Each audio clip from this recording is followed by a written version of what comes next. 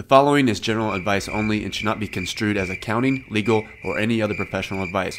The details of your situation are fact dependent, and you are advised to seek the help of a competent professional.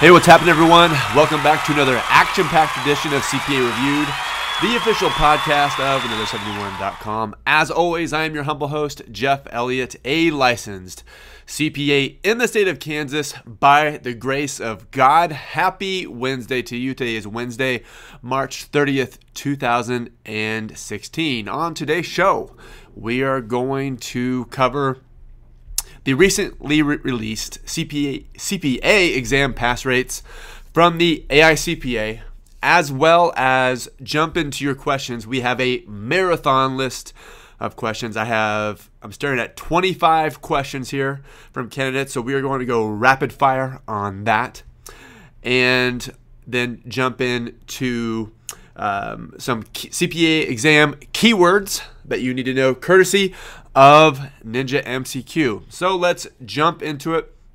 As always, if you want to be on the podcast, you can go to Another71.com, click in the upper right-hand corner, click Ask Jeff, and I will answer your question to the best of my limited ability in an upcoming edition of the show, hopefully the next one.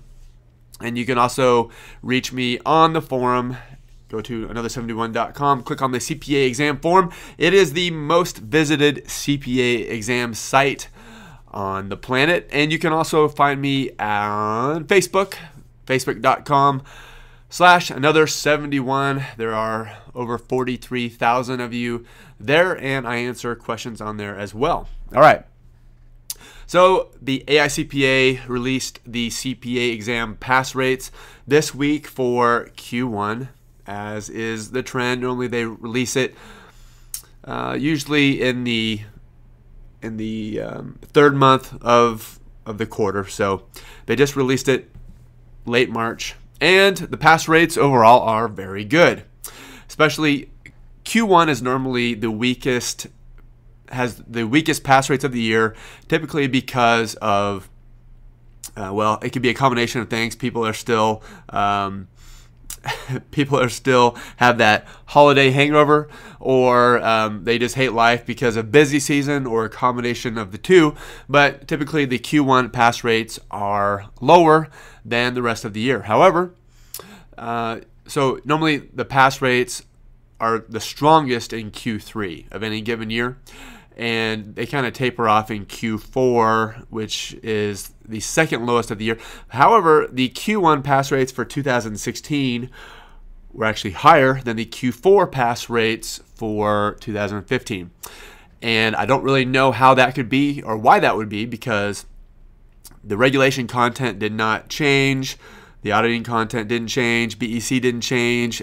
FAR actually added some additional content. They got rid of extraordinary items, but that wasn't a huge deal. It was just a huge deal for those of us with review materials going through. I mean, you would be surprised, or you might not be surprised, or maybe you don't care, but extraordinary items is all over the FAR materials. So all over the example financial statements. I have to take all of those out. So anyway, but so I don't really know why Q1 pass rates were higher than Q4. So let's go over them. For Q1, auditing 45%, BEC 55%, FAR 45%, and regulation 48%. Now, how does that compare with Q1s from previous years? I have a 5-year comparison on my website, Another71.com, and I went through and made some pretty little colorful graphs. And pretty colors are nice, as long as you are not painting your textbook with pretty colors, because highlighting is a waste of your time and your life. Take notes instead. Little public service announcement. Auditing. We'll go 2012 on up. So auditing 45% in 2012, 45% in 2013, and again, these are Q1. 2014, 47%. To 2015 and 2016, 45%. So from 2012 to 2016 for auditing, we had 45, 45, 47, 45, 45. So pretty consistently in the 45 range. So no big deal there. BEC, 2012 to 2016. Again, these are Q1. 49, 53, 53, 53, 55. And BEC is the only section that is consistently above 50. FAR, 2012 to 2016 for Q1. 44, 47, 44, 44, 45. So FAR is up. So both BEC and FAR are up. Auditing is consistently in the 45. What about reg? 45, 48, 49, 48, 48. So about the same.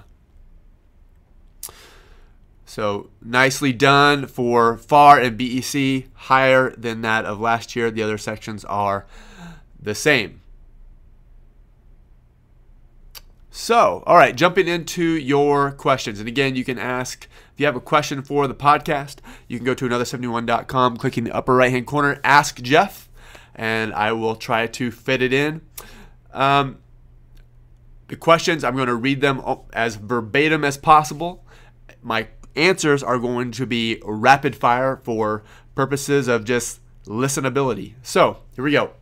Karan says, I need to take FAR, regulation, and auditing before the end of April. I know I could have planned better. What can I do to pass these 3 parts? Pray. Okay. Okay. Well, the easy answer is I don't think it's possible, but you already knew that. So how can we do this? Okay. Let's assume that you cannot take any time off from work. And about the only way to do it is to really spend just 10 days on each exam. Like no break, no life, no weekends. If you're not at work or commuting or have a fork in your hand because you're throwing down some food real quick, then you are studying. And it doesn't say if you started from scratch, so I'm going to assume that you are starting from scratch. You don't have time for videos. It would probably benefit you. So I'm just going to assume that you have Ninja materials. I don't know if you do, but I can only think through using Ninja materials. And plus, Ninja materials in this instance are really the only type of product other than like someone's cram, but those are still like 20 hours. So I think Ninja materials are the only materials that would work in this instance. So you have FAR regulation and auditing. I would read the Ninja notes as many times. So start on FAR. Read the Ninja notes like as many times as you can. Just at every spare moment. If you're not working Ninja MCQ, then you're reading Ninja notes. And do that for 10 days. And you need to like just do so many Ninja MCQs that you hate life, you hate me, you hate the word ninja, you hate your laptop, and then do some more. The only way to make this happen is to do intensive, nonstop multiple choice questions, and every spare moment reading Ninja notes. You need to like, have a friend change the password to Facebook. Don't check your personal email. Like you are unavailable for the next month. That's really the only way to do it, and it's not advisable, but whatever your circumstances are, if you have to do it, it's the only way to do it. Ben says, I scored a 74 on regulation. Should I consider a score appeal? Absolutely not. It won't work. You just need to study again, start from scratch, and study everything that you did and do everything that you did to get your 74 on regulation. I think people take issue sometimes with me saying reg or odd. AUD, it's odd, right? I've always said it as odd, auditing, odd, but someone made fun of me for it. So anyway, but that's just how I say it. So reg,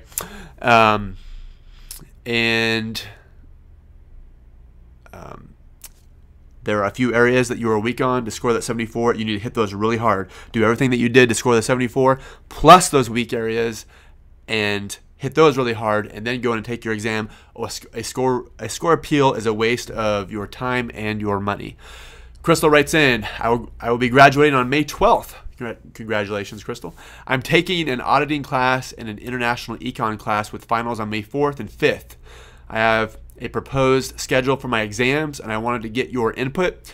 If I schedule my first exam for the end of May, second for mid-July, third for end of August, and last for mid-October, do you think this is feasible or too aggressive? I plan on ordering your 10-point combo this week to start preparing. Everything sounds awesome, except for taking an exam at the end of May.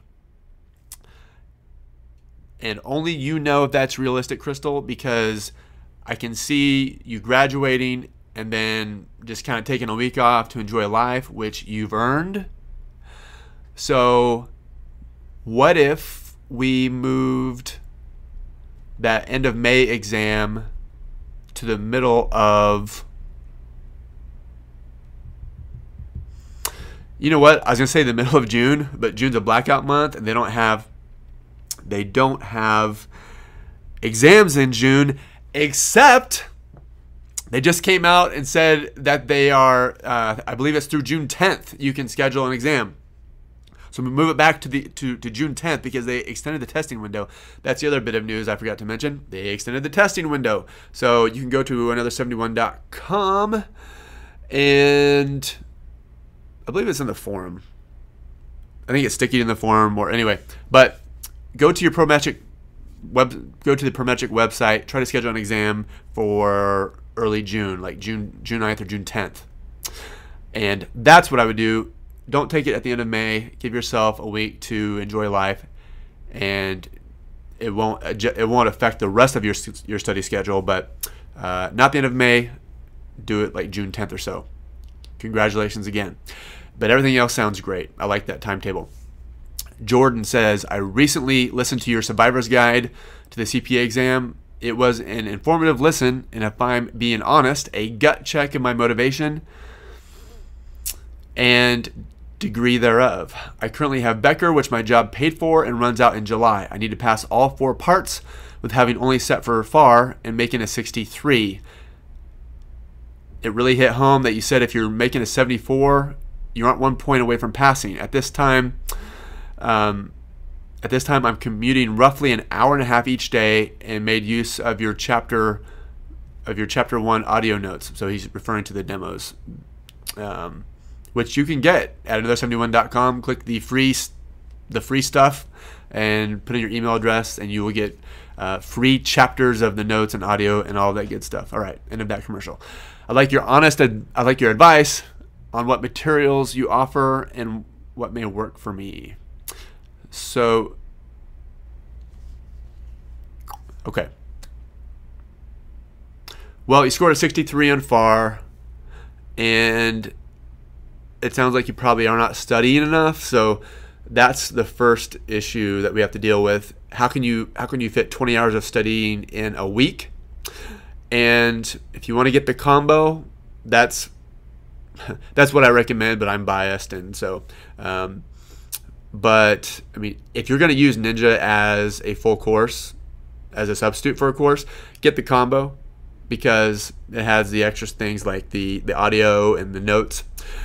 If you're not going to get the combo and you are just going to, because the audio and the notes help you to be more efficient with your study time, if you're not going to get that, and you want to spend the minimum amount of money, then get the Ninja book and the Ninja MCQ. But for what you get with the combo, it's the better option. But yeah, get the combo, and I mean, you know this.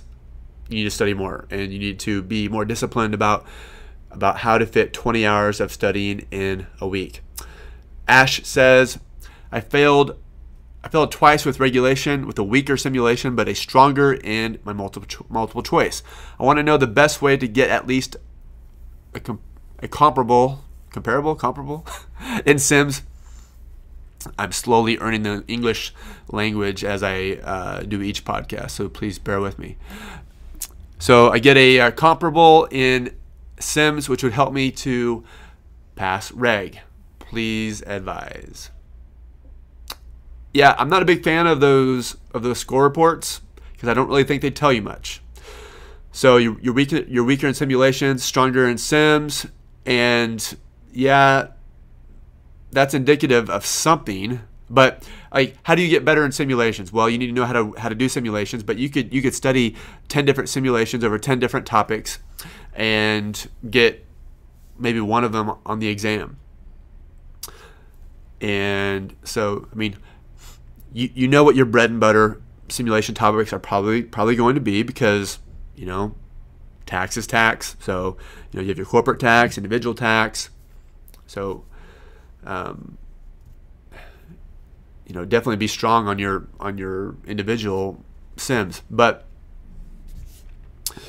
I always say that the best way to be stronger in simulations is to be stronger in the multiple choice questions, because the simulations are, and by the way, my voice cracks sometimes as I do the podcast, so, but that's okay. The perils of being 38, I guess. The simulations are just an application of the knowledge that of the concepts that you learn when you do the multiple choice questions. So I don't think you can just study simulations and get appreciably better at them. So the bottom line is you are weak conceptually in some areas of your multiple choice questions, and there's a few areas, like is it property transactions? Well, like kind exchanges. Well, you really need to hit that hard. And are you struggling with basis? So property contributed to a corporation. Do you know those in and out? You have to know those. So I'm not sure if I really told you anything that you didn't know, other than practicing a bunch of simulations is not the way to get stronger in simulations. I mean, yeah, you'll get a little bit stronger, but really you need to hit the concepts a lot harder. Eve says, I have questions on whether to take the CPA exam in total, since I got my BEC scores of 73, 74, FAR of 67, 74, auditing of 70 and auditing of 70 and regulation of 71. The past year has been a real torture. I use Ninja auditing, FAR, and BEC, and I'm about at 50 to 70% pass rate. So Eve means the trending score in Ninja MCQ. I don't know whether to continue to take the exam since I'm working in risk consulting at Big Four, or if I'm not suitable for this. Well, so you're trending 50 to 70%. So you're trending in a failing score. And so all that means, Eve, is that you just need to keep working the questions and keep hammering away at the concepts until you get that trending score up in the mid 80s. Yeah, you're definitely suitable for this, because the Big Four hired you, and your grades were obviously good enough to get into Big Four, and your grades combined with your people skills. So yeah, it's just a matter of just working harder, and you're scoring 50 to 70% trending score in Ninja MCQ. Get that up to the mid 80s. Hit the review phase if possible, and once you've done that on each exam, go in and take your exam. 73 and 74 in BEC. So 74 in BEC, you're close. 74 in FAR, you're close. 70 in auditing, 71 in regulation. Yeah, these are failing scores, but they're not that bad. I mean, I see people with scoring, you know, in the 50s and sending me emails. You're there. I mean, like, This is very doable.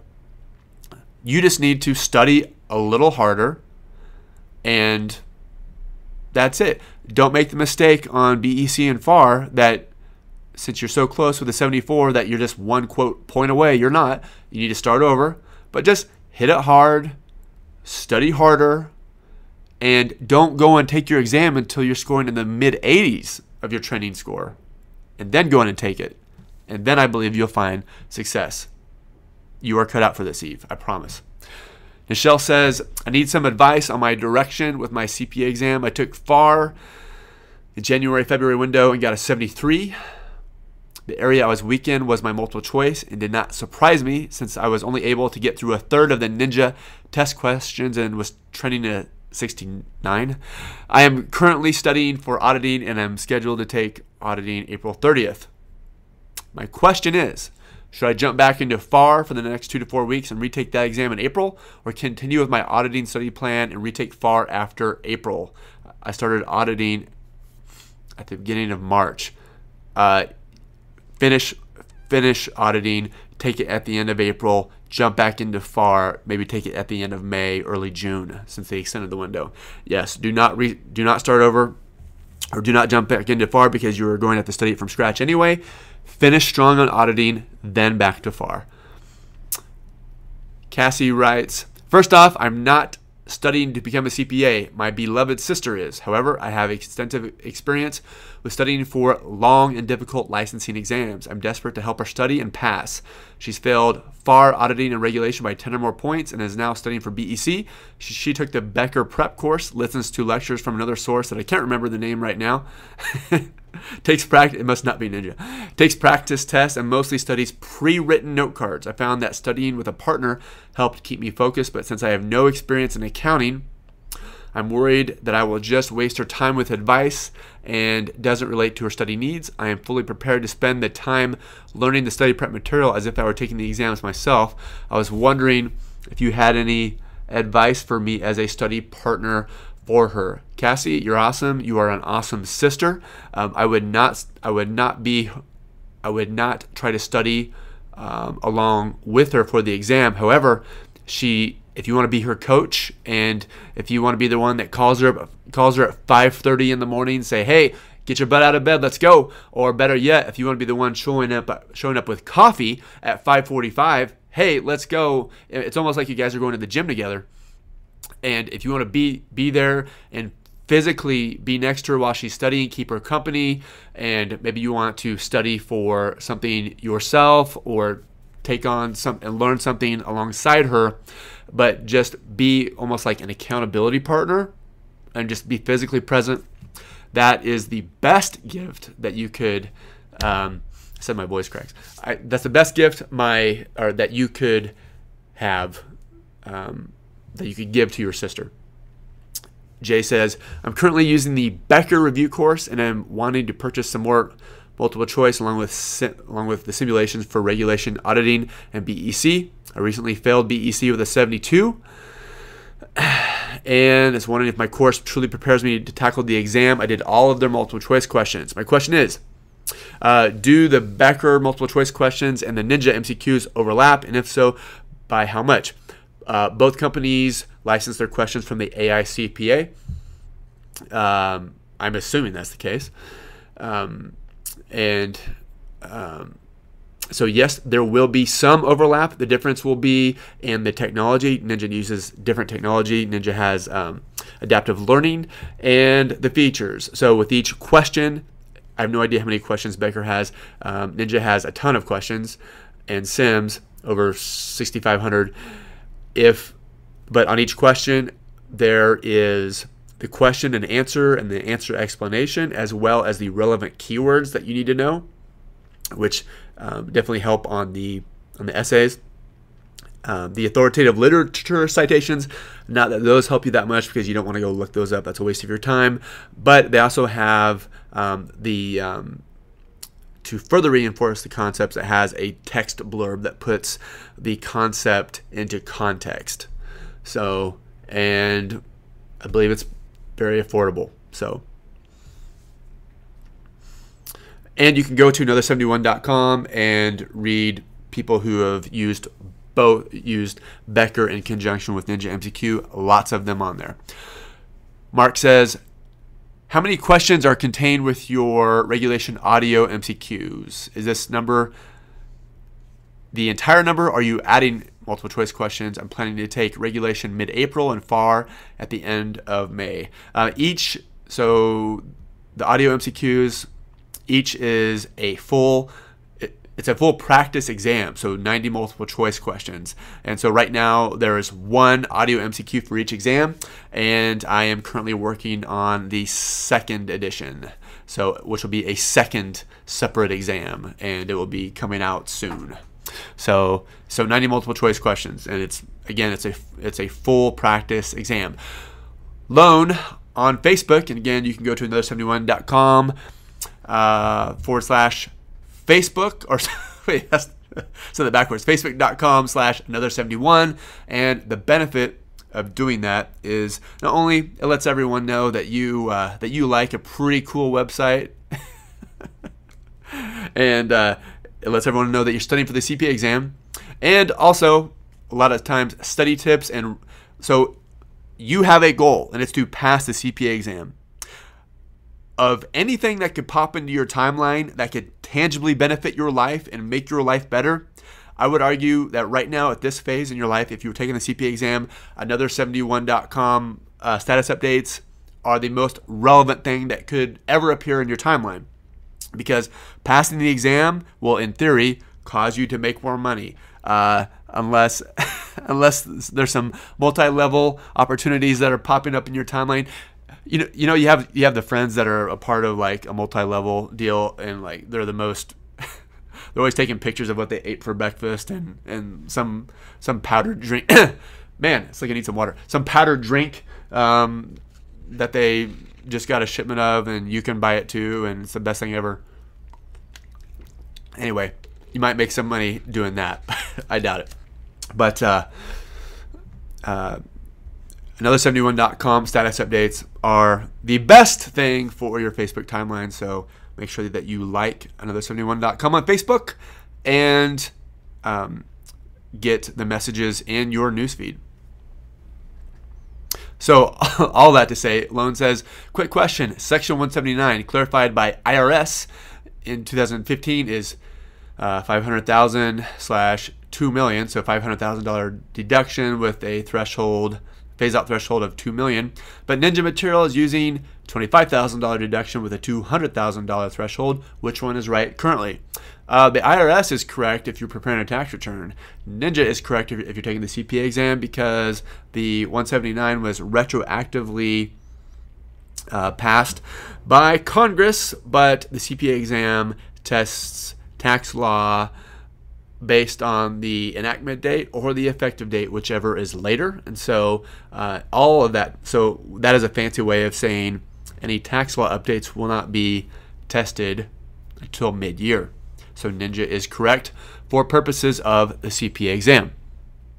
Francis says, in Ninja MCQ, are the simulations broken out by topic? Yes, I have a list of all of the simulations and the topics that they pertain to. Yes, absolutely.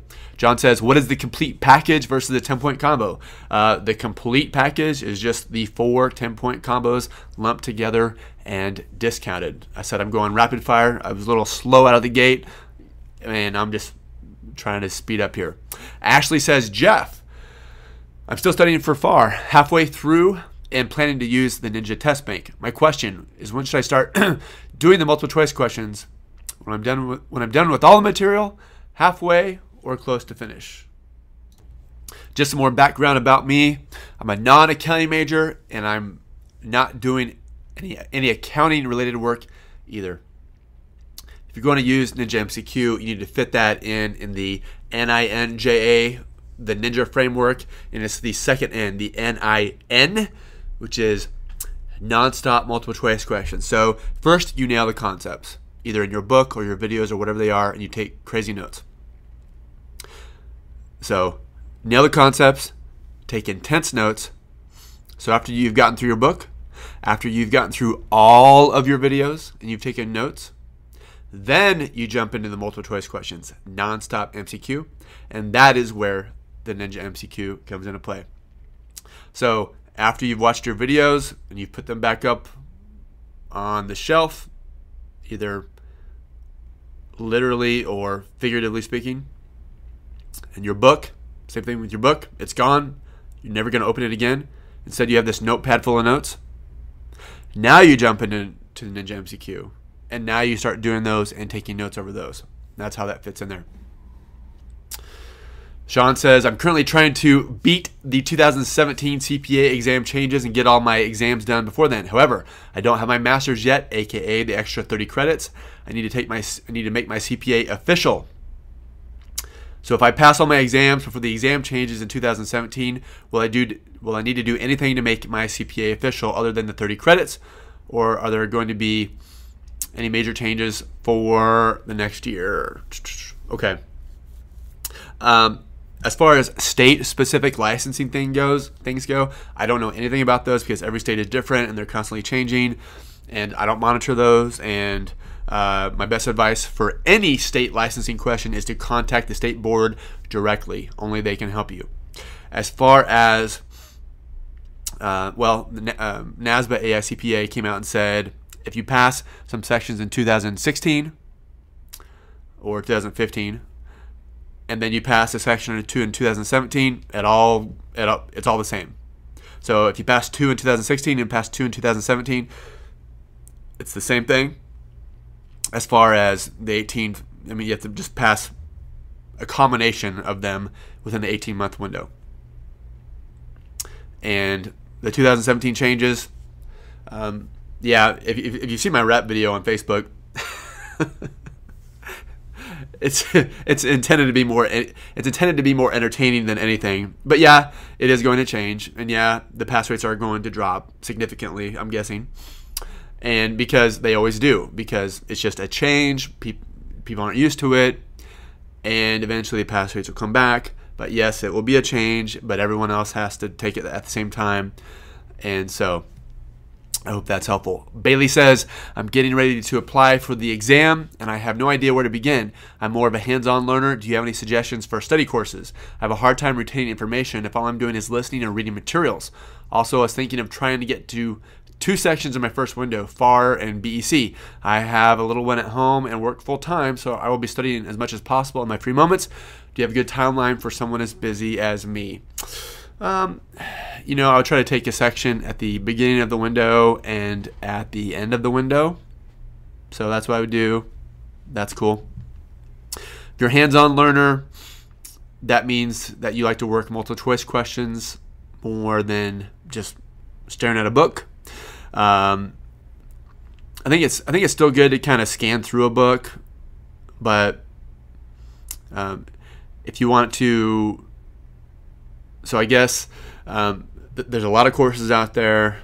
If you really are a hands-on learner and learn by doing questions, then I'm biased, but objectively, I think there's no other course better than Ninja because of the price point and the fact that it's centered around the multiple choice questions. So in your downtime, I would still listen to the Ninja audio and Ninja notes and read the Ninja notes, and I would scan through the book too. But you don't have to hunker down and read it. But I would still scan it. I would still read. I think there's a lot of information. So if you apply the 80-20 principle, which says that 80% of the benefits come from 20% of the efforts. So 80% of the traffic in your town is on 20% of the roads. 80% of the work in your office place is done by 20% of the people. 80% of the drama is from 20% of the people. Then you take an 80-20 view of 80-20 and you have 95-5. 95% of the work in your office place is done by 5% of the people. 95% of the problems and drama and complaints come from 5% of the people. 95% of the information in the Ninja book is from 5% of the pages, and those 5% could very well be the pages that have explanation or example problems, so you might want to scan through that. So, little lesson in 80-20. a surprisingly few number of people could actually explain the 80-20 principle. It's also called the Pareto principle. But if you understand the 80-20 principle, it can, it's an awesome thing, especially in how you treat your workload, your clients. So 80% of your company's client, or 80% of your company's revenue comes from 20% of your company's clients. But yet we treat all of the clients the same. If we get rid of like the drama clients that don't pay money anyway, and really serve the 20% really well, and then drill down, serve that 5% well, 95% of your company's revenue comes from 5% of the clients. So anyway, got off on a tangent there. Gotta love some 80-20, however. Kristen says, I'm on my third retake for auditing. This is the first exam I took, and I think my nerves got the best of me. I scored a 63. The second time, I increased my score to a 71 with the help of Ninja Notes. Now I'm on try 3 about the 10-point combo, and I've been focusing my study efforts on the Ninja MCQ. I'm about 8 days from taking my exam. I have an average score of 85% for the multiple choice. My trending is higher because I reworked the questions I got wrong until I get them right. I'm nervous about the Sims because it seems to be my weak spot. Do you think I am prepared? What can I do to cram over the next week? Read the Ninja Notes nonstop. Keep working the Ninja MCQ. And yeah, your trending score might be elevated a little bit because you're reworking the questions that you got wrong until you get them right. But that's okay. At least in theory, you're learning those questions. You're not just memorizing them. But you are on the right track. Keep hammering away. Lakeel writes in, I have an old edition of Becker, 2003, of their book, 2013 to be exact. I just purchased your MCQ for BEC. I was wondering if you think I should purchase your book as well to go along with the questions, or can I get away with my old book? Thank you. Well, if you were taking any section other than BEC and you asked me if you could use a 2013 book, I would say absolutely not. However, there are people who might be listening to this podcast who would say, I used my old 2013, 2014 BEC book, had no problems. So people do pass using older books for BEC because of all the exam sections, BEC is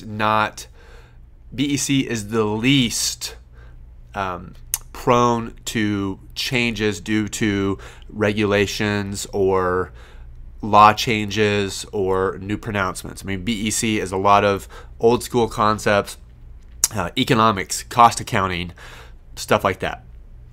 And so if you have an older BEC book to teach you the concepts, it's probably okay. I'm always going to say you should use up-to-date materials. Now, what I would do in practice if I were in your shoes might be something entirely different. So while it's always best to use updated materials, I would say it's up to you whether or not you want to use your 2013 book. If you told me it was for regulation, financial, or auditing, I'd say absolutely not. BEC, it's up to you. Just know that the best practice is always to use updated materials. But you will have to make that judgment call. But definitely use an updated MCQ software. Hope that answers that question. Rich says, hey Jeff, I've been at this CPA pursuit for a while now. My issue is that I don't think I have enough discipline or drive to accomplish it. I do believe I can do it, but I've just fallen short in the past. Accounting isn't really a passion of mine, which might be the reason for a lack of drive to get my CPA. However, I've always wanted to have one because I might as well since I'm doing accounting work. Another reason I believe that I may not be that driven is that I'm very comfortable in my current situation. I'm sure if I lost my job and needed a CPA to get a new one or to make myself more marketable, I would go after it with guns a-blazing. I put the pursuit on CPA on hold for about 3 years now, and for whatever reason, I have the urge to pursue it again. Here's the other thing. I'm a single guy that is currently dating and hoping to find someone special to marry. Is it possible for me to juggle both the single life and dating, which I don't want to sacrifice or put on hold any longer, with the study needed to pass the CPA exam? If so, how do you advise I go about possibly making that work. All right. Rich, you ask two very awesome questions, because I can identify with at least one of them, in that when I was studying for the exam, I was like, ugh, man, this kind of sucks. Do I really like accounting? I don't know. I mean, and so accounting wasn't a passion of mine either. And so consequently, I just kind of farted around, that's a technical term, with the exam for a while before my wife said, hey, let's either do or do not. There is no try. And so I was like, okay. And then I passed. But I had to make the transition to like studying my butt off. And so for you, getting your CPA certificate, CPA license, will be a feather in your cap for your resume, for marketability, and it'll probably be a pretty big self-esteem boost, because hey, this is a tough exam, and it's a real accomplishment if you pass it. And so while debits and credits and you couldn't care less about corporate AMT, well, most of us also could not care less about it. But you know what? Making money, being more marketable, having a better life, being able to save for the future, being able to afford vacations and pay cash for them for you and your family, you and your future family. You are passionate about that, and passing the CPA exam is a means to help make that more of a reality. And so let that be your passion. Now, don't start studying unless you are going to be rigorous and disciplined. So let's say that you're not passionate about running, but you decide that you're going to run a marathon. Well, you're either going to have to get the passion and enjoy it, or you're going to have to get the discipline. And chances are it's going to be the latter. So don't start until you really are truly going at it with guns a-blazing, like you said. The second thing, I can make a case that studying while single is tougher than studying while married, because with a few notable exceptions that have appeared in my inbox, most of the time your spouse is going to put up with your studying, assuming that you don't fart around like I was. Again, a technical term.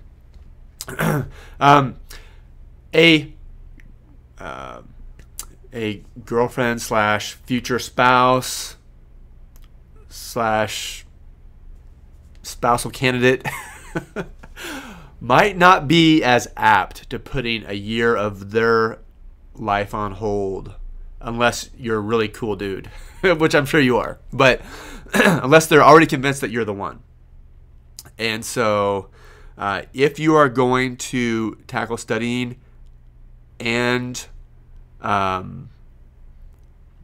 dating, then what I would say is get all of your studying in the weekday mornings, in the weekday evenings, and at lunchtime, and do less studying on the weekends, and make yourself available on the weekends, and like maybe one night, like a Thursday night for Netflix night or whatever. Now, if the future Mrs. Rich, which is kind of funny to say, Mrs. Rich, can't handle being apart for you on Monday, Tuesday, and Wednesday evenings, then there's a problem, especially if you've communicated that this is a goal for you. Okay? And so there has to be a little give and take on both ends. So on Monday, Tuesday, and Wednesday, you are studying your butt off till midnight, and you're getting up at 5:30 to study some more, so that on Thursday nights you can have Netflix night until 10, and then start studying from 10 to midnight, and then Friday and Saturday night you're off, and you're cool guy Rich and Rich the dating guy. Sunday night, like, you have your weekend, but your weekend ends Sunday at 7 p.m. and you're studying from 7 to midnight. Okay, so if you can do that, then yes, you can have a dating life. You have my permission to have a dating life and study for the CPA exam. Catherine says, hi, so I used your MCQs studying for reg with barely a month before the exam and I passed. Yay. Now I would like to take auditing, but it's busy season.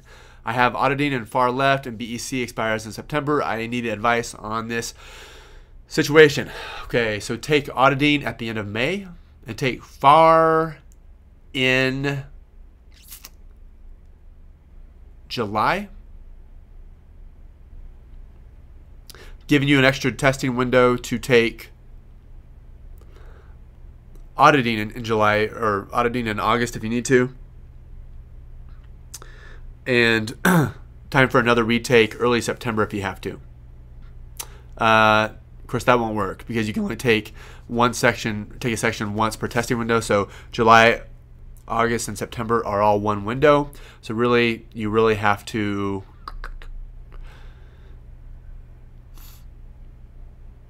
you should try to take both exams in each testing window.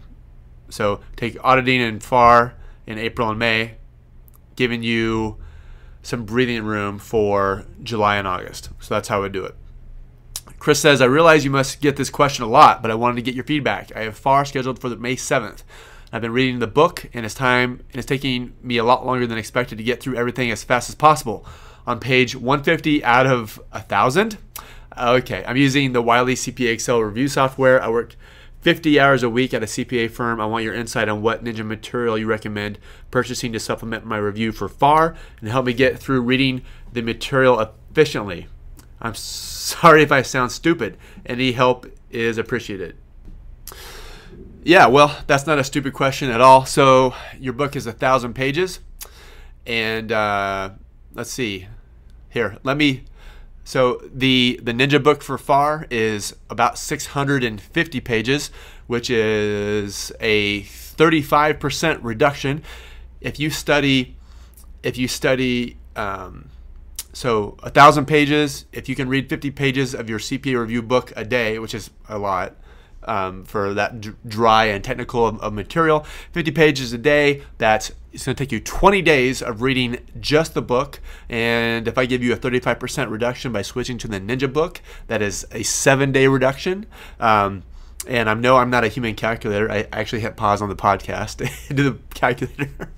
So I just saved you a week of your life and a week of 7 days straight misery studying for FAR just by switching to the Ninja book. So number one, you can do that. So and number two, if you want to use Ninja MCQ in conjunction with your software, you can use your current CPA Excel software as your base, and then use Ninja MCQ for like your 2-week final review.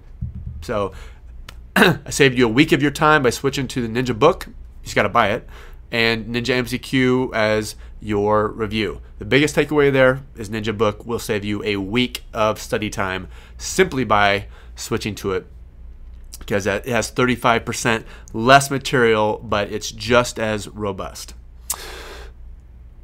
Mish writes in, hi Jeff, I'm currently not enrolled for the CPA program, but I'm going to. I graduated 2 years ago from the Bachelor of Commerce degree specializing in accounting. The problem is I feel like I don't remember anything from school. I also was the type of student who memorized what was needed to pass and didn't take the effort to fully understand the concepts, which I regret. Do you have any advice on what I can do now before I enroll? Reread university textbooks or some CPA review classes. I also work full-time, so I don't want to enroll until I have a good foundation. Mish, good news. Jump into your CPA review program. Don't memorize the stuff. So any program that's heavy on mnemonics, you might want to rethink that. Read the material. Watch the videos if you're going to use a video course, or Ninja, if you're going to use Ninja, like just read the book, work through it, work the multiple choice questions, don't memorize the answers. You will be fine. I tell people that if they understand the difference between a debit and a credit, the CPA review course can pick up the slack. I had one industry person scoff at that. Apparently that's blasphemy. So, but like, you don't have to have like this crazy foundation. I mean, okay, so I would venture to say the average person graduating from their university program, like they're jumping into the CPA exam a couple years down the road. So how much do they remember? Well, unless they like work in governmental accounting and remember the opening and closing entries to a period with your budgetary fund balance and all that stuff. Like, who remembers that? Well, that's what your CPA review course is there to do. And so I think you'll be just fine if you slow down and dig into the material. I wouldn't start reading textbooks. Just jump into the material. And if you use Ninja, you will know if you're ready for the exam because you're trending in the mid 80s prior, like as you're heading to your exam. Like if you're trending in the 60s, well, you need to take some more time and reschedule that exam. If you're trending in the mid 80s and you've done a ton of questions, you are very close to being ready. John says, "Hi Jeff, I'm preparing to take my first exam in July 2016 and have chosen BEC. What is the best way to take notes from the Ninja book?" Well, you're going to, it's kind of tough to take notes from a book because when you pay thousands of dollars for a review course and they open the book, like you're paying them thousands of dollars to tell you what to take notes from because they're literally going through the book and either reading it to you or they're saying, write this down, write this down, write this down. So, Ninja book, BEC, take like the second, like BEC or the econ chapter. You have chapter 1, section A, components of the business cycle, subsection 1, subsection 2. So subsection 2 has the business cycle phases: expansion, peak, contraction, and trough. You should probably write like a little blurb about what each one of those are, or just draw, draw it, draw the different phases, and just go through on each page. If there's stuff that's bold, just definitions, just jot them down, little thoughts on each, well, not on each page, but on throughout the book. There's multiple choice questions that are added in as application questions. If it's some little curveball, like write down what the little nugget is, what the curveball is, and just get this working set of notes. So I guess the thesis of taking notes is on each page, like summarize it in like 1 or 2 bullet points, like what's important on each page, or just some pages you might not write any bullet points, some pages you might have 3 bullet points, but just go through and try to summarize what each section is saying, put it in your own words. And then also on your multiple choice questions, and you can really take notes over multiple choice questions, because as you miss a question, write down what the concept is that you didn't understand or what the little curveball was. Devin says, "I'm currently on module 2, management accounting, and I'm not even close to beginning the CPA exam. I'm curious, are Ninja materials worth using to help pass the individual modules? I figured if I'm going to study as if I was taking the CPA exam, surely the modules would feel like a breeze." So I'm going to interpret that as if, okay, either you're going through CPA exam materials and you're going to take the exam someday, or you're in college and taking university classes and want to know if Ninja materials will work for that. I'm going to assume that you're asking the latter. So can you use Ninja materials in college? If you're listening to the podcast, you're like, no, dummy, he's taking the exam. But okay, sorry about that if I am a dummy. Can you use Ninja materials for your college classes? Yes, because okay, you're taking managerial accounting in school, and your professor, so you go buy this $5,000 textbook from the bookstore, and the professor lectures a little bit over it and says, and then read page 1 through 50 tomorrow or whatever. Well, that is a very inefficient way of learning. You can jump into Ninja MCQ and like really master managerial accounting just by working the software. So unless they have some custom software for you to use, yeah. And I wouldn't buy like the Ninja Notes and Ninja Audio for a college class, but Ninja MCQ, yeah, I probably would if I could do college over, which I don't think my parents want me to do college over. Lots of memories. Jay says, and final question, Jay from Facebook. Hi, Jeff. I'm at the non-stop MCQ phase of studying. Should I do MCQs for one chapter at a time or mixtures of the chapters? I'm taking regulation in April. I'm a big fan of doing one section or one subsection at a time versus, so in Ninja MCQ, you have two options. Like just drill down by section and work a section over like individual tax or corporate tax or subchapter S tax, or just let them just do a global session and let the exam throw agency law, corporate tax, estate tax at you, contract law. If you are in like review mode, then do the latter, but I would drill down if you're in learning mode. So do them one section at a time. Okay, well, that was 25 questions. Thank you, everyone, for sending in your questions. Please, if you want to be at a future edition of the podcast, go to Another71.com. Click in the upper right-hand corner, click Ask Jeff, and I will include it in a future edition of the podcast, or you can hit me up on Facebook. If you want some free CPA exam materials, go to Another71.com. Click on the free study downloads. I have free full chapters of Ninja Book, Ninja Audio, Ninja Notes, Ninja MCQ audio. So that is well worth your time. Even if you never ever buy anything from me, doing that one thing is well worth your time. Thank you, everyone, for listening, and be good, take care, and I will talk to you soon.